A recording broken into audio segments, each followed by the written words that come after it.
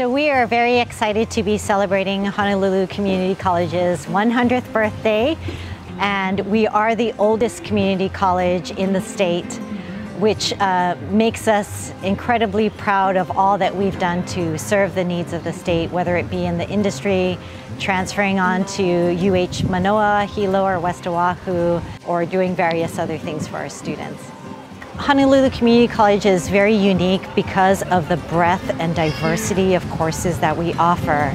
We started back in 1920 with 3 trades programs, and I think many people in the state think of us as a career and technical education focused campus. But we also have a lot of students who are majoring in the liberal arts, in Hawaiian studies, in natural sciences, who plan to transfer on for their bachelor's degrees too. If I had to pick one thing about why Honolulu Community College is a draw for students, I would say it's our sense of ohana. Our students here love being here. They feel well taken care of.